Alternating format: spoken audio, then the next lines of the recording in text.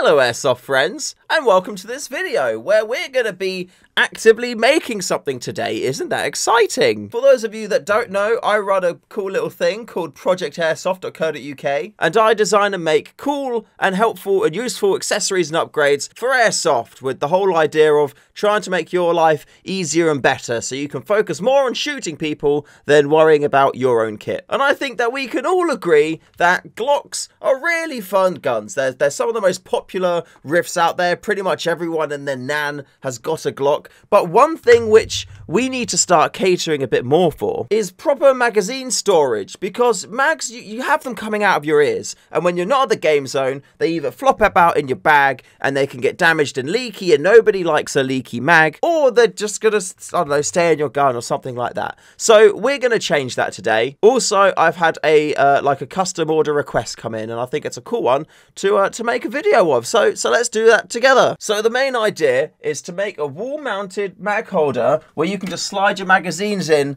just like that. So yeah, that's the main premise for this video. I'm going to show you what I do to design and make it, and then we're going to make it, and then you can see the final product. This one's for you, Mr. Dave.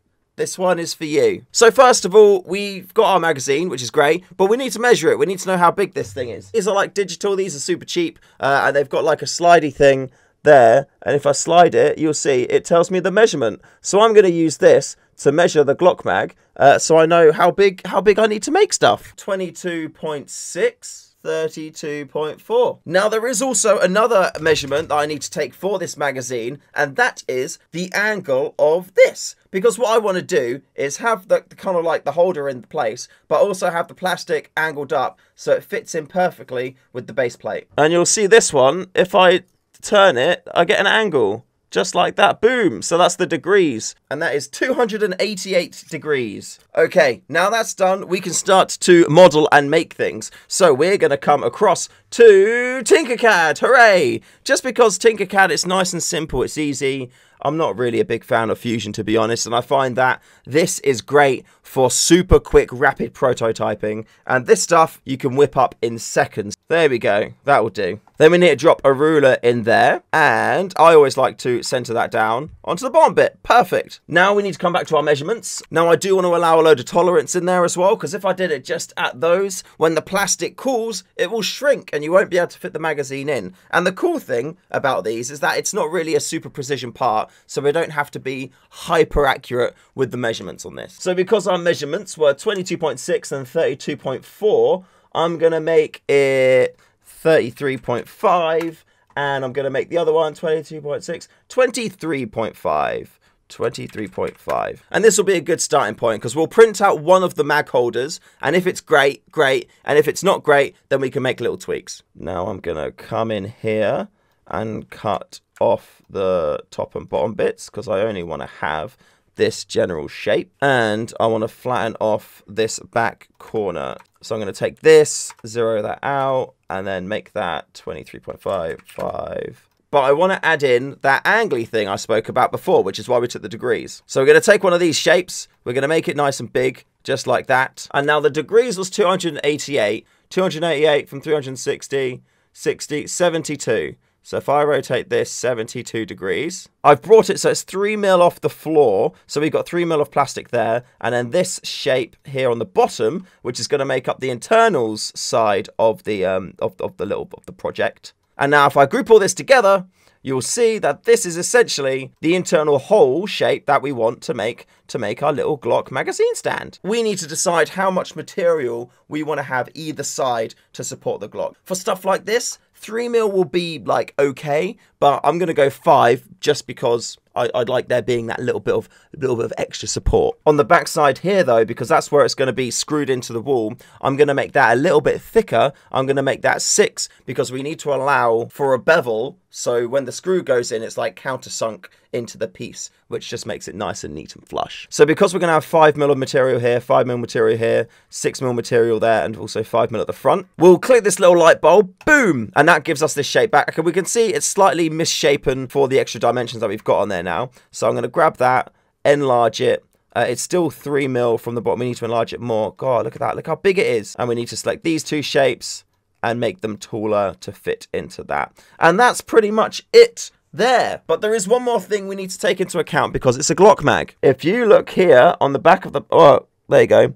On the back of the magazine, you can see this little nubbin. And on other brands of Glock mags, there's actually nubbins on either side of those. So we need to take that into account when making this. Because otherwise, at the minute, if you put this in, it's going to hit that little nubbin and it's not going to go down any lower. And just like that, that is perfectly in place. Now we're pretty much ready to export our model and get it ready to go onto the printer. So I'm taking that green one, I'm turning it off, I'm selecting both of those parts there. I'm going to merge them together now as well because that's the shape that I want them to be.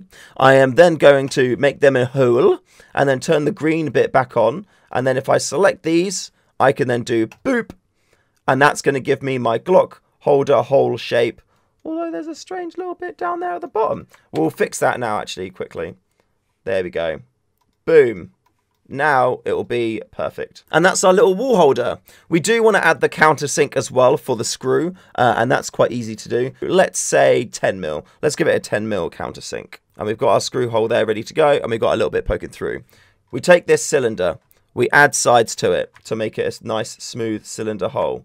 We angle it properly because that's right. And generally speaking, for most screws, like 5-6 mil is going to be a decent size hole for this kind of stuff. So let's go 6 mil. I'm going to make that a little bit smaller actually. Let's go 5. And there we go. That looks good. Yeah, lovely. So I select that. I click export to STL. And it'll come up down here. Now to print it, we need to slice it. And what a slicer does is essentially takes that 3D model that we've just created and it generates the code that the printer will use to print that model. And I use Ultimaker Cura, as you can see here. Now I'm going to grab our file from down here, put it into Cura, and we can see it is in there. And again, we can have one last little fly around. We're only purely doing a sizing test with this, because if there is anything we need to change, then we can alter it in the model. And then, you know, we haven't designed and printed the whole thing. We've just done a little test. Now we want to select our print settings, and I've got a ton of presets here that you can see. Because I want this done quickly, I'm going to pick one of my speedy ones though. And that one will be 0.28, 20% no sup. Boom. So we'll slice that and it's done. And look, that's going to take 34 minutes to print. Time for me now to set up a printer.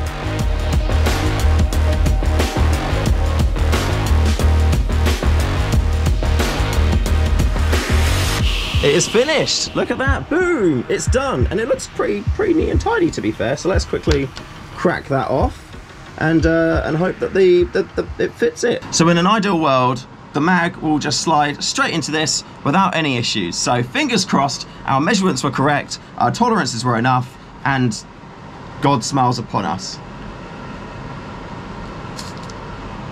Look at that! That is not too shabby, if I say so myself. That is all right. It is a little bit tight in there, a little bit tighter than I would like it to be honest. However, I think that's more the remnants of using a thicker layer, because if you print at a thicker layer you get more material coming out, and then often your tolerances are a little bit off to what they would usually be. So that is a tiny bit tighter than I would usually like, but to be honest with you, that with a little bit of wear is already loosening up, so that I'm pretty happy with. There are a couple of changes I am going to do to this though. So one of them, flattening off this top section so it doesn't finish off in a peak. Just from a design point of view, it's not necessary, and I think it'll look nicer with a flat top. I am going to widen it a little bit just to make sure that it is a smooth insert and exit for the magazine. I did also think about removing some of this front material here just because it's not completely necessary, but at the same time, I think it's quite nice how the whole thing is protected and held in place, just like so. So I am going to leave that, but I am going to alter the front bit a tiny bit just to account for the magazine follower, because it does knob out,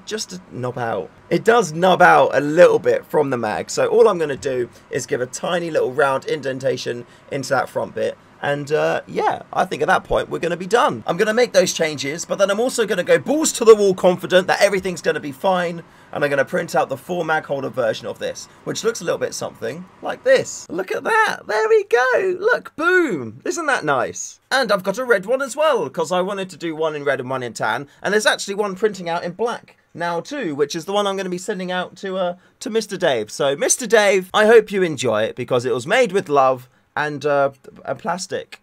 Yeah. And to show you just exactly how it's going to work, you essentially, boom, mount that on the wall there. You put your screws in those holes there. And I've left screw holes in every single one because if you're getting a 4-pack, there's going to be mags in each one. And if you've got a mag in there, you're not going to be able to see it anyway. And depending on how you want to mount it, you could put a screw in each one, or you could put just screws in the ends just like that there. It's completely up to you. But imagine that's mounted on the wall, and then all you need to do is you take your mag when you're done with it, and boom, just like that. It holds it in nice and secure, and that mag isn't going anywhere. And if you ask me, it's quite neat and tidy. It's quite good, that. Yeah, I like it. Whether it's extended or not extended, or Raven or TM or whatever, if you want to put a Glock mag in there, it will fit. No problem, no questions asked. And it was a pretty quick turnaround too, which I'm happy about. We only needed to do one quick iteration. With other items like this SRS to M4 magazine adapter, which needs to be, you know, pretty damn precise for it to work, because the M4 mag has got to fit snugly. You need the feed tube in there, right? You need the tube that goes through for the BBs to go. You got the anti-reverse BB catch in there, then you got the BBs going through into the SRS. Like, all of that needs to work perfectly. And if one part fails, nothing is going to work. So yeah, nice little project, nice way to spend a couple of hours, and yeah, Dave, I hope you're happy with it. That's it for this video. Thank you very much for watching. I hope you've learned something today and kind of, yeah, had a little look into the process that we go through when making new items. Thank you very much for watching. Remember to call your hits, and I'll see you in the next one.